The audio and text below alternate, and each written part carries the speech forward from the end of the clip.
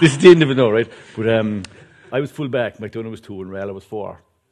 Quite enough full back line. So anyway, we were marking Owen Kelly, Paul Flynn and John Mullane, think about that, right? But Mac was marking John Mullane inside in the corner. But a row broke out way out the field, nothing to do with us, right? It broke out about maybe 50, 60 yards out past midfield, right? So row breaks out, so Mullane goes to take off, right? As he goes to take off to go into the row, right? McDonough catches him by the shoulder. He goes, John, plenty of it here if you want it.